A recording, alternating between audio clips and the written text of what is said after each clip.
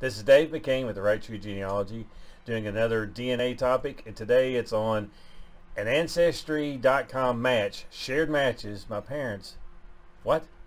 So this is real data from real kits that I manage on Ancestry, and let me give an example of what this means. To start, shared matches with my mother. So this shows my mother and her top matches. And as you can see, here I am, and here is actually my daughter.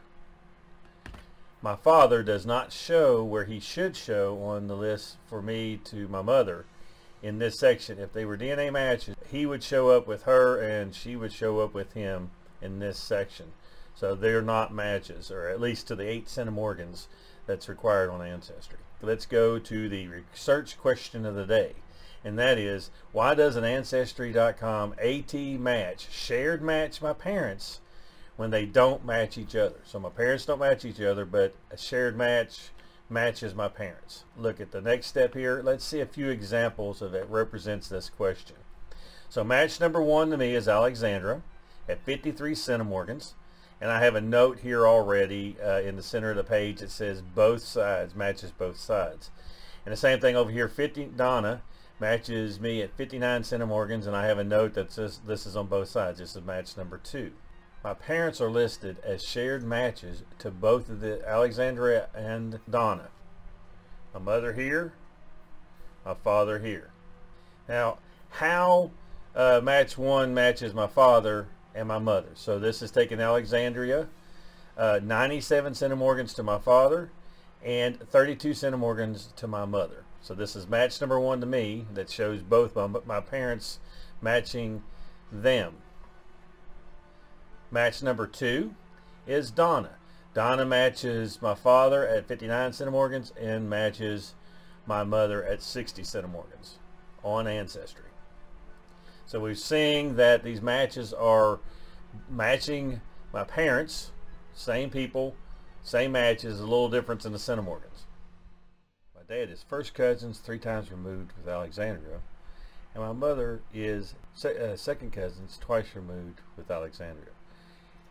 This is from one family line on my McCain line, and this is from another line on my mom's Swearingen line.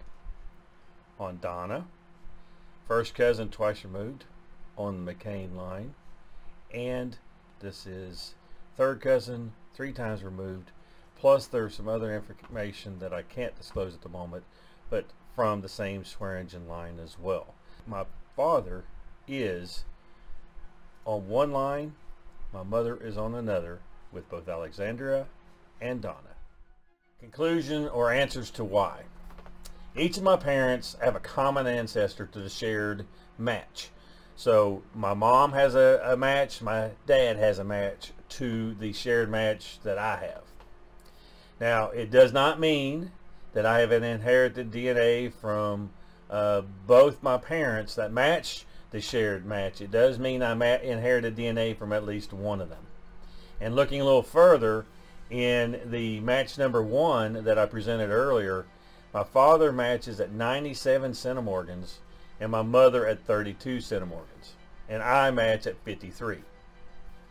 It is entirely possible that I inherited all of it from my father and none of it from my mother. But there's only one way to see this, and that's at the chromosome level. Now, that is a different topic than this one. The purpose of this video is to give an answer to the question of why is both my parents showing up as matches to one of my matches, but my parents don't match each other. And so if you're interested in seeing a discussion about chromosome level, I have a few videos on triangulation that will be in the DNA card that's at the end of this video.